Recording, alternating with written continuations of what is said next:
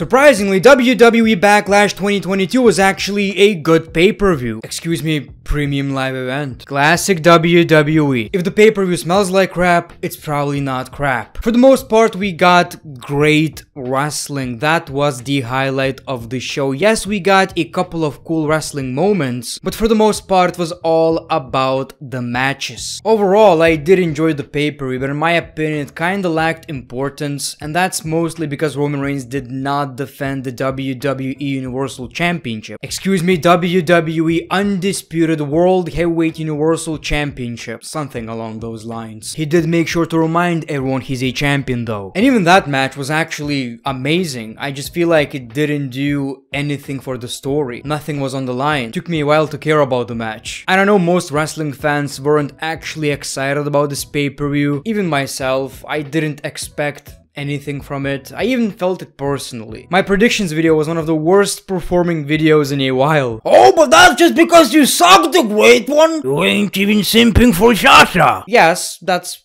kinda true, like the video though. But predictions videos always do pretty well, and that mostly depends on whether people are excited about the pay-per-view or not. And I felt it. People don't care. The WWE Backlash Premium Live event kicked off with Cody Rhodes versus Seth Rollins. Bold move. I feel like this could have been the main event. As much as it was obvious that this is going to be a great match because we already seen it, it still took me by surprise. I would go as far as saying that this match was actually even better than the WrestleMania match. The difference is, the WrestleMania match had that shock factor. In terms of the match quality, this was a better wrestling match. I also like the attention to detail. Seth Rollins was wearing his WrestleMania attire, basically saying that this is still my WrestleMania moment and you're not gonna steal my spotlight. I'm taking it back. At least that's what I got from this. I could be wrong. We got many interesting reversals, many interesting move variations, many near falls, and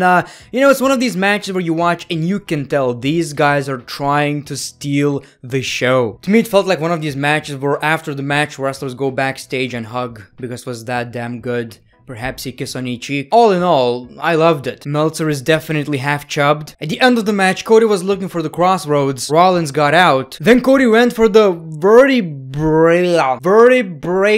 Blah blah blah. Blah blah blah blah blah blah. Vertebrae. This move right here. He went for this move right here, but Seth Rollins got out. We saw a roll-up, Cody reversed it, and pinned Seth Rollins. Cody takes the W, Seth Rollins is devastated, shocked, sad, but he got what was coming for him. He was mocking Dusty Rhodes during the match, and you don't do that. So yeah, Cody won the match. Again, it's 2-0 right now. I know some people will say that Seth Rollins lost some credibility. I don't really think so. I think Cody needed the W. He just came back to the WWE, and like I've said, they need to build Cody for Roman Reigns. They need to build Cody Rhodes so much that we get one of these Paul Heyman faces when he eventually challenges Roman Reigns. And most importantly, it was a roll-up. You know, I feel like in this match, we saw a story of equal men, but Cody just outsmarted Seth Rollins. I think he also pulled his tights, so he was cheating. If you're a female, don't click off the video just yet, because then we saw Bobby Lashley. He was facing Omos. And look, I know that Omos is very limited, but honestly, I didn't hate the match. This was by far the best Omos singles match we've seen. The man is slowly improving, and this was so much better than the WrestleMania 38 match. WWE know that Omos is very limited, so let's just do some crazy ass shit like this. And let's have Bobby Lashley jumping around trying to beat Omos. Unsuccessfully though. MVP got involved and Omos took the W. Omos wins the match. I'm not gonna act like it was a great wrestling match, but considering it's Omos was very limited, and understandably so, the man is big.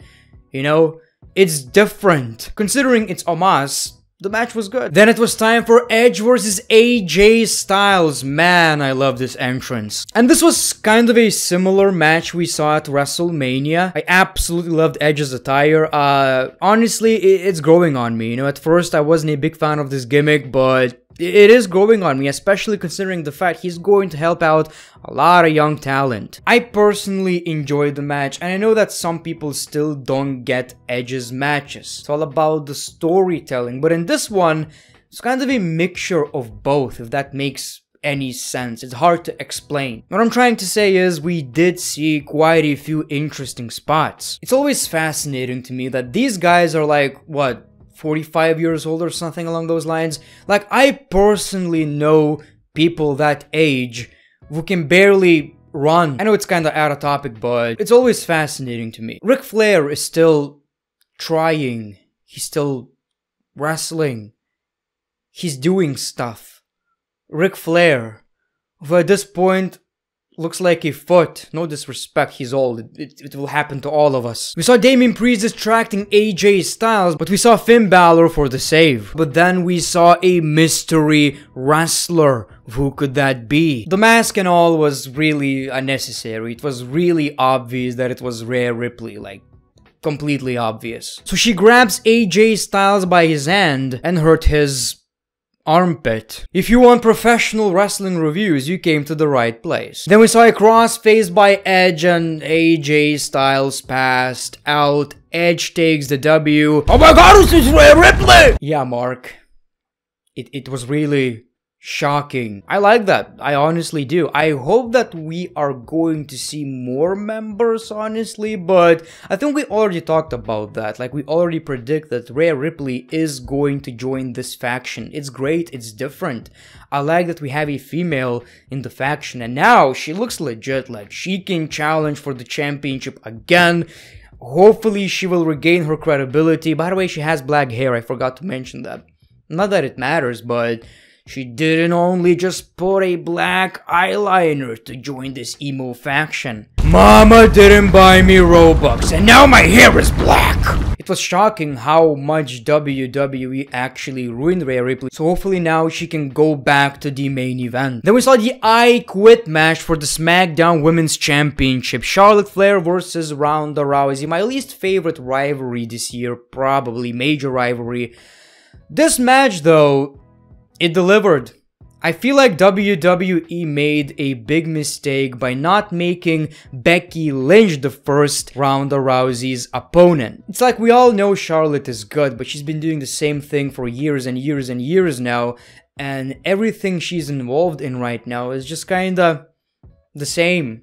It's really hard to get invested, but this match, like I've said, it was good, it was very physical. It was kind of a reminder that yes, Ronda Rousey is pretty good, and she's a very talented performer. This being an I Quit match kinda made it predictable, maybe not in a bad way, but we all knew that Ronda Rousey is not gonna say the words, especially since she's Ronda Rousey, and she's a babyface. Charlotte Flair says, "Happy Mother's Day," before she tried to make Ronda quit. Ronda takes advantage. Charlotte Flair had no choice but to say, "I quit." Ronda Rousey is your new SmackDown Women's Champion. Feelings got hurt. I mean, finally something new, and I wonder who's gonna be the next Ronda Rousey's challenger. Obviously, we are probably going to get a rematch, even though after an I Quit match, I don't think that's necessary.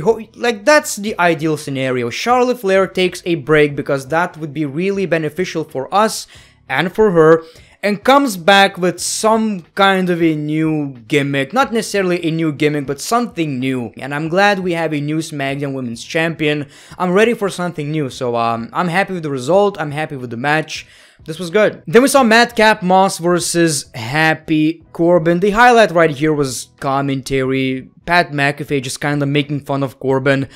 Everything else, that was just your SmackDown match. Nothing really special right here. Exactly what you would expect from this, honestly. Madcap Moss took the W, so at least that's good. I don't know. This was the weakest part of the show. It wasn't anything like unbelievably bad, but it was just there. And then it was time for the main event, the Bloodline versus RK Bro and Drew McIntyre. So like I've said, it was really hard for me to get excited at first because nothing is really on the line.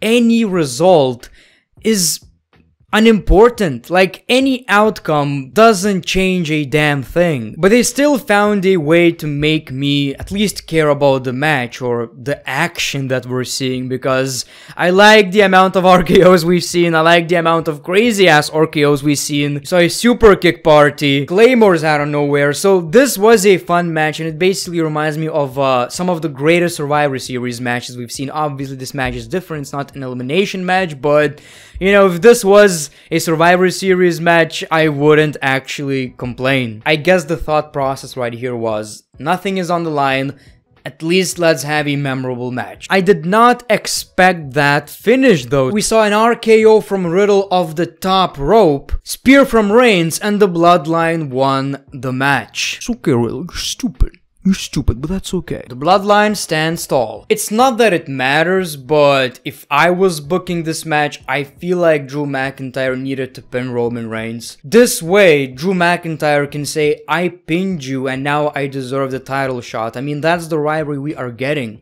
So I feel like that was the only interesting outcome. Drew McIntyre pinning Roman Reigns, and even that didn't happen. Roman pinned Riddle.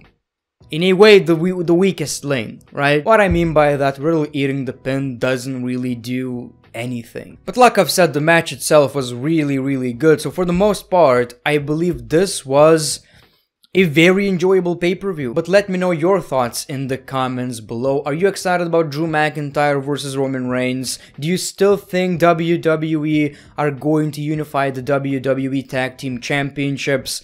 A lot of questions. Thank you for watching the video, The Great One. Peace, love, and hugs. It's been a pleasure.